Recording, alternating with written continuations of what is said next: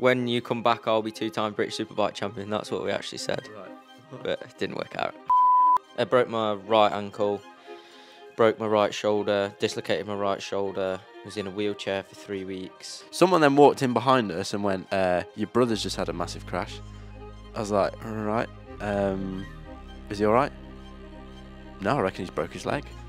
Well, my Alpine Star boot appeared next to my head, and then as I rolled, it went back down, and I'm like, oh my God, I've snapped my leg. Hello everyone, today we are back with another video. I'm going to be talking to Taz about breaking his legs 3 times this year, and more importantly, where that's led him to and what he's going to be doing next year potentially, and how excited we are about it. The reason I've got a microphone and I'm sat on his couch with it is because in the middle of the year, I got asked to do, out of nowhere, an interview for Eurosport live on TV. And I asked the person a question. They were the sidecar winners. I asked them a question and realised that I never went like this with a microphone. So on TV, they're just miming at the TV because I didn't have the microphone. So I've brought this to practice. So let's go back. We're now in December. 12 months ago, at the start of this year, we went to Spain. And it was traumatic time. So I'm now going to hand the microphone to you and you can talk us through what an excellent time we had in Spain. Well, started in January in Spain, 72 hours travelling there, and then spent 72 hours in hospital. I broke my right ankle, broke my right shoulder, dislocated my right shoulder, was in a wheelchair for 3 weeks. Yeah, that's about it. How did you break it?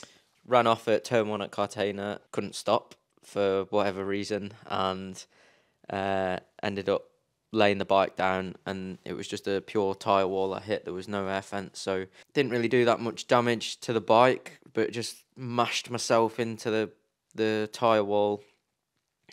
Stood up. I've never dislocated my shoulder before, but I kind of realised that I had when it was facing backwards, and then I tried walking to the ambulance, and when I started walking, it was like a bag of tools were like just crunching around in my foot, so I realised I'd done something to my ankle as well. So I was on gas and air and morphine, and John McPhee's trying to pull my boots off and my leathers off because I literally had a brand new suit on and I didn't want them to cut it off. John and Alistair, his dad, were obviously really helpful for us at that period. They kind of helped you pack the van and made sure we were both okay. And then for you and John, well, for you were then my carer. John kind of carried on doing his bits with training and stuff. So it was we had such a good few weeks planned, and then it turned out that I was just recovering every day, and John had to do his own thing, and you had to look after me, unfortunately. So I started then seeing my physio at home, Stuart, that I see, well, I've pretty much seen most days all of this year because I've practically been injured the whole year. And then I flew back out to Girona to get more physio over there and just have a bit of time in the sun. And then I came back and ended up being fit for the first test. I hadn't ridden a bike since Brands the year before in October. I did a day riding in Cartagena and then hurt myself. And I turned up to the first test in a pretty good shape. Didn't feel great on the bike, but the speed-wise was okay. At that point, I thought, oh, I'm okay for the first round. I was kind of didn't have to worry about the injury because when it first happened, I felt like I just messed everything up. But then, really, I thought, oh, I'm okay. Shouldn't have been worrying because I was going to be all right for the first round. And then went to the Silverstone test, and unfortunately, I had a crash at the end of the first day. The rear came round on me, and I actually landed back in the seat. But unfortunately, it was so fast, the last corner at Silverstone, as I landed back in the seat, I just uncontrollably opened the throttle, and that set the bike off. And then I was just on like a bucking bronco. Then it just was out the seat as I landed, was open the throttle, and it just kind of took me for a ride and pitched me off at 140, 150 mile an hour, and then broke my left ankle. So that was a week before the first round. So I thought, well, definitely not making the first round now. With the first ankle, I had 3 screws operated on it in Barcelona, and then with my second ankle, which I broke at Silverstone, I had 2 plates and 12 screws put in my left ankle. For people that don't know, you've obviously had 3 huge injuries. Who pays for? You've had how many hours of physio this year? Just talk to them, like, who pays for that? Where does it come from? Do you still get paid as a motorbike racer? How does it work? Yeah, so I was lucky in the sense with my contract. I think I can't remember what it is. It's certain weeks or months. If you're out, you stop getting paid. So every time I was injured, I was kind of saved myself because I was riding each time. Um, the first injury, I pay for my insurance personally myself. With a really good policy. It's expensive, and I don't mind paying it because I hope that I never have to use it. But if I do have to use it, it covers me in such a good way that it doesn't cost me a thing. So, um, like the first crash in Spain, if I didn't have this insurance that covered me in Europe and all that, then I think the bill racked up to around €25,000. When we got to the hospital, it was like, "Have you got insurance?" "Yeah, okay, because we're about to charge you £5 to go get an X-ray, or we're going to operate now. Have you got your card?" And that's what it was like. But my insurance covered me for the whole of that, which was great. So I was really fortunate that I just paid the money to insure myself in a good way, and luckily it paid off. The second time, the injury I had in the UK, my insurance covered all of my physio to get back. So for me, I just want to get back as quickly as possible, so I'll do everything I can. I bought equipment for myself, to just try and speed the process up. I flew back out to Girona because I felt like at the time it was better for me to be there. That was then April, 6th of April, and I think I came back in May, for round 3 of BSB, which is at Donington National. So I missed Silverstone, I missed Alton, and then it was the Northwest break. So I was lucky in that sense, because normally if it wasn't there, then they would be going to round 3. But it just gave me a bit more time.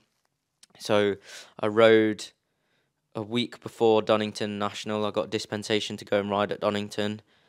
I just went on a track day, and all I wanted to know, because it was my left ankle, which was my gear shift, I didn't care how fast or slow I was. All I wanted to know was it pain free with my ankle, and it was probably like 80% there. So I was like, okay, let's do it. So I went to Donington the week after. I think I qualified 8th. I did my fastest ever lap I've done around Donington, which was stupid. I don't know how I did that, and my ankle was fine. Just the only problem I had was every time I kind of changed direction. So for the people that have rode at Donington, if you came out of the old hairpin and then you go up through Schwantz and Starkey's, the left, pushing my ankle and bending it there and trying to shift at the same time wasn't ideal. But what I didn't realise was, as the weekend went on, I'd been doing some training at home, but I was kind of limited to what I could do. And as the weekend went on, I was just getting more and more fatigued. I did race 1 on Sunday and finished 6th. And I was right behind Leon for 5th. So I was really pleased with that. But then the last race, I was completely finished. I finished 11th, I think. I had massive arm pump in both races on Sunday. I was just hanging on for dear life, really, in that last race. I started dropping massively in my lap times, but I thought if I can score some points, then I'll just finish. But if I was 16th, then I probably would have just pulled in. But I was in 11th, I think, and just managed to scrape some points. So at that point, it was job done for me. I knew what I needed to do to get fit after that, and it was just about doing some more riding and having some more time in the gym and on my push bike, really. So Snetterton's safety car incident, and I had the unfortunate job of, when you appeared at the second place spot, to tell you that you didn't finish second. One of those, you need to move across. So just talk us through what happened, or in your mind, what happened in the safety car. What previously I've done with safety cars. Tell all. Right, I can say say, what you want. well, I can also say what I want now anyway. Yeah. No, it's not like that. But yeah, the safety car, I came out the last corner at Snetterton, and the pit lane kind of like bottlenecks as you go in. So I understand the safety car's reason after that they have to slow down, but also I kind of felt like I gave them enough gap that, because the run onto the start finish straight is so long, that I kind of wanted to go with the flow and not park everyone at the last corner and just carry momentum through. And and just follow the speed of the safety car. But I probably anticipated the safety car to go into this pit lane faster than it did.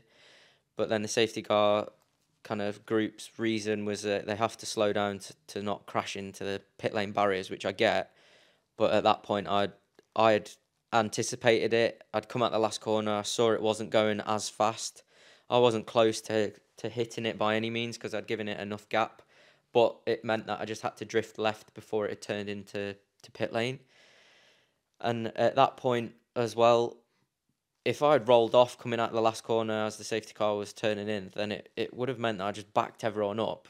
And I think I would have been penalised anyway in the fact that it looks like I'd done it on purpose, which isn't the way I ride anyway. And I wanted to just have a good run onto the start finish straight. So I anticipated it incorrectly. And I got through that, and Brad came past, but I wasn't panicking, but I just got a massive slipstream up the start finish straight and made a stupid mistake, ran wide at turn 1, and at that point Glenn came underneath me, and I was so frustrated with myself because I just felt like I'd thrown the win away, and Glenn passed me. I thought, no, I need to get back past you because I can win this. But at that point there was only a couple of, well, 4 laps maybe left, so Brad had done enough to get the win. I had to fend Glenn off and finish the race in second. But at that point, I didn't realise I had a penalty with the safety car.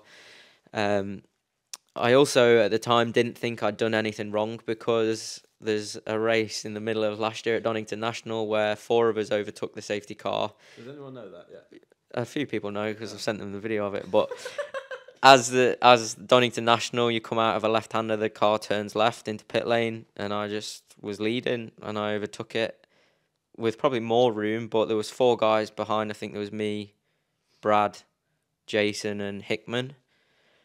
So I came in and you were like, you're in third, not second, because you've had a penalty. Glenn wasn't on the podium, who was even more angry than me, and which rightly so, because he'd had a good race as well. And then it meant Hickman, that was nothing to do with anyone, ended up second, and Brad had gapped us enough that he Still won. Yeah, he still won by a few tenths. So yeah, you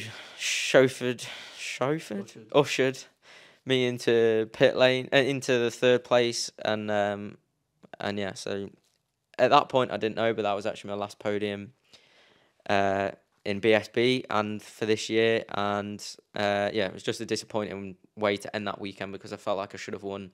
I ended up finishing third, and yeah, it was just the way the rules are now. They've changed the rule that if you do it again, I think you're disqualified. So yeah, it's just the way it was. So at that point, that was the main championship finished. The showdown contenders were set, which I think I actually ended 6th. I got up to 6th or 5th overall. But the amount of podium credits I'd scored, I was actually 3rd in podium credits, which put me 3rd going into the showdown. Very similar to points to what I was off the leader last year going into the showdown.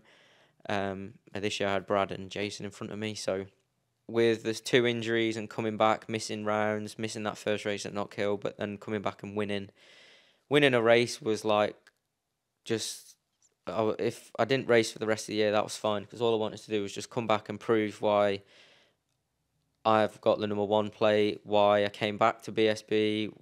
People kind of doubted me and said I wouldn't be the same or I wouldn't be as fast, and I was coming back and was lapping faster than I'd ever done at all of these tracks. And to do it in such a short amount of time, to get ready, to get fit again, to come back from injuries.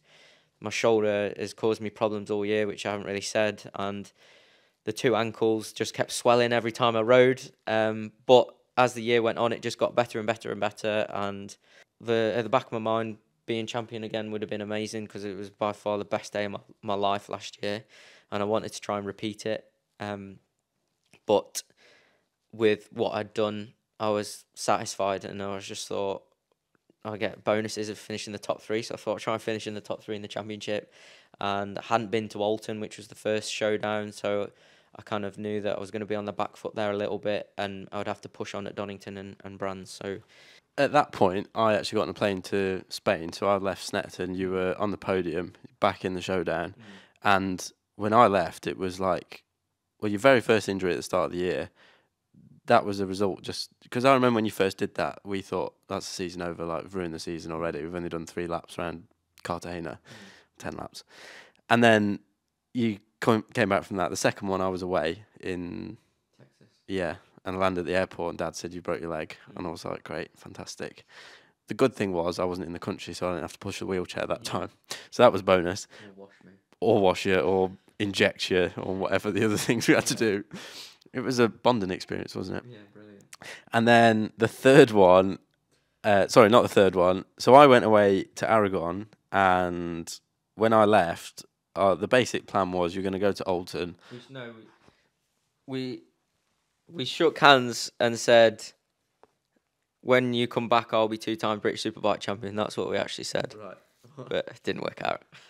So the plan was you're going to basically ride round at Alton in the hope that you sort of finish on the podium. Not ride round, but because you can't just ride round in BSB, but not go all out, finish on the podium 3 times, hopefully win a race, and set yourself up for Donington, which is a really strong track for you. There's a good chance you could win 3 races there or be really strong anyway, by which point the championship would be back in contention, and Brands is your golden buzzer track. It's a tap-in round Brands if you can just get there. How wrong we were. So I've sat down in a bar with John McPhee and a few of the other Vision track mechanics, and sat down with live timing and the race. We didn't actually have the video. Someone else in the bar from Olin's had the video on their phone, and we've got live timing on, and out of nowhere it just came up, Mackenzie crashed, which I couldn't get my head around. That wasn't part of the plan, so I didn't think that would happen. Someone then walked in behind us and went, your brother's just had a massive crash. I was like, all right, is he all right? No, I reckon he's broke his leg. At which point we went, can we have 5 more shots? We got 5 more shots. And text Dad. We were actually looking at the text the other day, weren't we? Hang on, let me get the text. Hold on. These are the texts from my mum. So, Get him in pictures. oh yeah, we'll get to that in a second. So I've texted Mum, is he all right? Mum, med centre. Me, let me know. Mum, doctor says maybe leg. Me, top or bottom. Mum, waiting for him. Me, any more news? Broken left femur. Femur. On way Stoke. He's no phone. Gas and air. But what a nightmare. Needs plating, I'd think. And then just this picture. I see. That was that. So yeah, let's get to the crash. Talk us through the crash, because I don't think you really said much about it, what the crash was like, and everything went on, because this is the most traumatic story I've ever heard in my life. You won't stop going on about it. Not quite. It's not the most traumatic, I don't think. But what actually happened was the first race, I can't remember what happened. I got a bad start, or someone parked me, and I just lost the toe, or like the group in front. And I didn't actually know. I don't even know where I qualified. I think I qualified on the second row. Or was I on the front row? I can't remember. No, maybe second row. And I thought, I'm just going to try and go with them off the start and get dragged around, because it's what I did it last year, and it just for some reason worked. So because I didn't know what kind of pace I actually had, because I just felt like I was on the back foot all weekend just because I hadn't ridden there this year.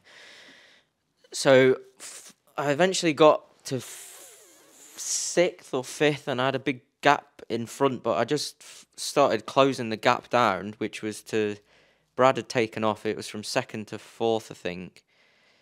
And I just started closing the group down, and then unfortunately crashed at Shell Oils, like a proper strange crash. I locked the front. I was obviously just pushing too hard, but it was kind of like I needed to do that because I knew Brad was up the road. Jason was in front of me, so there's no point sitting in 6th place and Brad taking a chunk of points out of me. These were the races I need to get as close to him or try and beat Jason. So anyway, I crashed.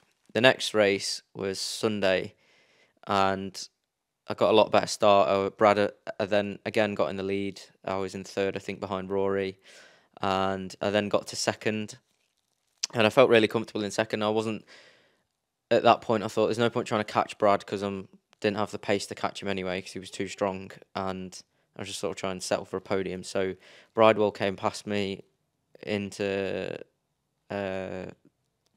Hizzy's chicane, the second chicane, I think. Or was that Knickerbrook? Anyway, the second chicane at Alton, Hizzy's, and as I turned into the first right when Bridewell... Oh, no, sorry, I was in second. Bridewell was behind me. He just passed Hickman. Hickman was fourth. Just as I turned in to Hizzy's, I clipped my engine casing off the curb and I just slowly lost the front. And because it goes right then left, if you slide on the grass fast enough, you'll slide back onto the track. So I slid off and I thought, oh, God, I'm down. Right, it's a small crash, I'm all right. But as I slid off the track, I then slid back on. Bridewell kind of missed my bike, which was sliding faster than me. So I was one way, my bike was in the middle, Bridewell went round me, and Hickman just had nowhere to go. So bless him, he just tried his best to try and stop the bike and try and avoid me. But the way I slid was just so unfortunate, and I just slid right into his path. And he wasn't even going that fast, but the way I slid, my leg was like up midair on my back, and he just rode rode into the side of my femur, and the impact of it snapped it that much that I was just, because there was so much adrenaline in my body, I crashed anyway, so I was sliding. I didn't know what was going on, and then I just felt something hit me, and I kind of rolled. But as I rolled, so my leg's now snapped from the middle of my femur down to my leg, and my whole leg, well, my Alpine Star boot appeared next to my head. And then as I rolled, it went back down, and I'm like, oh my God, I've snapped my leg. I don't know what I've done, whether I'd completely mashed my ACL or broke my hip, or I don't know what I'd done. And then Hickey came up, and I think he obviously knew which part he'd hit me. And he was like, are you okay? Are you okay? And I'm like, I've broke my leg. Well, I won't say what I said, but along the lines of, I've snapped my leg. I've snapped my leg. I think I broke my femur. And he was so nice. He was like, just breathe. You're all right. You're all right. And then this is where it was just the adrenaline started wearing off. The realization that I'd broke my leg again. Hickey had gone at this point, so the marshals were over at me. They were trying to get me they didn't know what was wrong, so their job is to try and make the rider as safe as possible. So safety wise, get him off the track, because the race was still live. But I knew that my leg was snapped and they didn't, and they were trying to get me to go on the stretcher, and I was like, no. I said, I am not moving. My leg is completely snapped. I'm shouting at this point. I actually apologised to the marshal after, and he came round and saw me, but I just was saying, you need to red flag it because I've snapped my leg, or the safety car needs to come out or something. So anyway, Stuart Higgs red flagged it. They got the ambulance there. They got me on gas and air, got me in the medical centre. They cut my leathers off me. The medics, I was on gas and air, so I was just being loud and shouting and screaming, and 1 minute I was laughing, next minute I'm crying. They're cutting my leathers off. They needed to straighten my leg to make sure it was safe because it was off at an angle. They straightened it. They got it all strapped up. And then I got taken to Stoke Hospital. It wasn't so straightforward as I've explained it there. I'm squeezing onto people's arms. I'm giving people abuse. Mum's telling me to calm down. I'm like, I've snapped my leg. What do you want me to do? Like, I was in so much pain. And for the people that have taken gas and air, it definitely takes the pain away. But it just, I think the impact was that bad in my leg, and it had snapped, and there was a fragment off. It was just traumatic, and I just wanted it to be over. I just wanted my leg to be straight and just to be pain-free, and it just, whatever they did just wasn't working. So I got in an ambulance. I'd kind of calmed down at that point. I'm not bad when I come to I feel like I've got a good pain threshold. This definitely tested me, but I felt like I got myself into a place where I could just be settled, and I was okay with what happened. I'd injured myself that much this year that I was just over it. I thought, do you know what? It's done now. I don't have to worry about coming back. I don't have to worry about a championship. It's finished, and that was that. So I got to hospital, had my leg in traction to keep it straight, and then I got again because the femur's quite traumatic injury. I got put up on the list that I needed an operation straight away. So I think I went in that afternoon, Sunday afternoon, and I got my operation Monday at some point. And then when I got to the hospital, I was actually in one ward, and Christian Hidden had just had that horrible crash where he got stuck in Rory's bike, or Rory got stuck in his bike. He'd hit his head. So Weed, his mum, and Christian were in one ward, and me, mum, and dad were in the other. And Christian's mum is obviously really good friends with our mum and dad because they've known each other for years. So they went off and got a coffee together, and I didn't actually see Christian because he was pretty much out of it, and I just had a truckload of ketamine to get my legs straight. So I was in a completely different planet. So they gave. I didn't just take it recreationally, by the way. Really good clip on Instagram. Yeah, they gave me ketamine. They gave me ketamine just to knock me out and to get the bone straight, because the medics had basically got it straight, as in the bones were in line, but they needed to. I don't know. I was completely out of it, but they needed to do something to make sure it was straight. So, yeah, that was traumatic. But after that, I was in quite a good place. I was obviously had a lot of painkillers in me, but I was all right with it. And yeah, that was that. That was 2022 season over. I then got an operation, which was a rod from the top of my hip all the way down to my knee, and I've got 2 screws going across the bottom and 2 screws at the top. So all in all, now prior to this year, I had 1 screw in my wrist, which I've still got in, and now I've got a rod, 2 plates, and 19 screws in between my left and right leg. So, and yeah, the femur. I've know a few riders that have broke their femur, and they said it's pretty traumatic and it's not a nice injury to have, and I can back them up on that. Out of all the injuries I've had, and especially this year, it's by far the worst. It's quite a scary injury because there's your femoral artery, I think, that runs down your leg.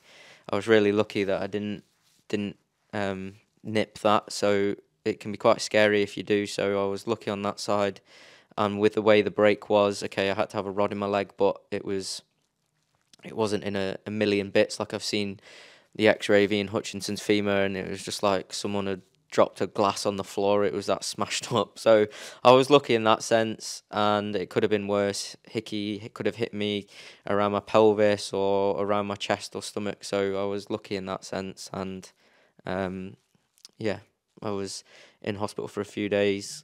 Mum and dad kind of went home and then came back, so I was in Stoke Hospital. Brad Ray came and visited me, so I was all right in hospital, and when I got home, Mum's obviously really good because she's looked after all of us over the years with injuries and stuff, so she knows the drill. I had my physio anyway, Stuart, and all the equipment I had bought anyway. I was in a pretty good place to get fit again, and I'm now in December, so I'm about 2-3 months on, or 2 and a bit months on, and I'm back. Well, yeah, I'm back to normal, back cycling. I've got 1 more scan in the middle of December to try and make sure the bone's fully healed, because the last scan it was still snapped. But I'm going on dog walks. I can go to Tesco on my own. I can go in the gym. I can start training and putting weight through my leg and doing everything as normal. So the only thing I haven't done yet is ride a motorbike. But I'm in no rush to get back yet, and especially this side of Christmas, and just make sure I'm fully fit for January, and yeah, crack on with 2023. So today it's 5 o'clock. Well, it's 1 minute to 5 on the 2nd of December. In 1 minute's time, you're going to announce that you're no longer riding for McCams Yamaha, which is big news because you've been with them for 5 years now in total. 6 years. 5 years on Superbike, 6 years in total with Supersport. So that obviously begs the question: if you're not riding for Mackenzie Yamaha, I think it'd be too early to announce on this channel. I think the team might be quite annoyed if we announce what you're doing. But yeah, what are you thinking for next year? I'm riding Vision Track Moto 3 as a third bike. Michael's put a bike out. I'm actually lighter than Scott and Josh anyway, and smaller than them both, so I reckon I can recreate my Moto 3 career. But yeah, I've left McCams and BSB as a whole, which I've never thought about it because I've just had one kind of goal in mind to try and get back to World Championship and to try and race in World Championship in the World Superbike paddock especially, and yeah, I've wrote my post out today and just thinking about leaving and stepping away from BSB and just more so McCams with Steve Rogers and everyone involved, and I've pretty much had the same crew now for 5 years. I've had this, yeah, same crew chief, and we were looking at all stats today. I think I'd had 2 mechanicals, which were no one's fault. It was just really unlucky in over 100 races. I think I won 16 races, finished on the podium over 40 times, I think, and yeah, I've just thinking about the relationships I've built with my crew chief Chris, who's like one of my best friends now. The crew that I had with Alistair, Kev, Tim, Mike, Matt, and then other people that were in that first year with like PJ and Paul and Stewie. And yeah, it's quite sad thinking that I'm leaving because they are like a family in a way. And yeah, from that side, it's strange. I've never been in this part of my career before where I've stepped away from a team like that. I've always just been with a team for kind of 1-2 years or rode different championships and then moved on. But I kind of like built a proper relationship with everyone and Steve Rogers. I never fell out. We never had any arguments the whole time, and we just got on so well as a team. And with Jason as well, who we share a few of the staff with, Mike and Tim.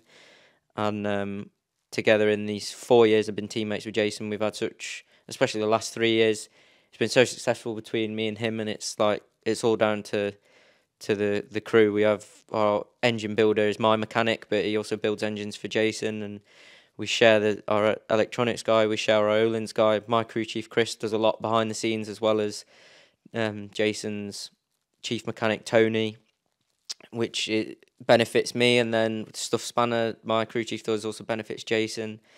Ollie, the PR man, we kind of cause him we make his life easy sometimes. It also makes his life hell with press releases and stuff. But yeah, we've just had for me, and especially my side of the garage, we've just had such a good relationship and good time over the last 5 years. And yeah, it's all ending.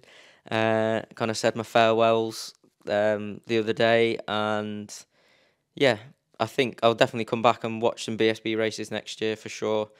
But yeah, stepping away and moving into the World Superbike paddock. No. Thank you for watching, everyone, and we will be back to tell you exactly what he's doing in a video very soon. Vision Track Moto 3. I'd never let you ride for me. Bye.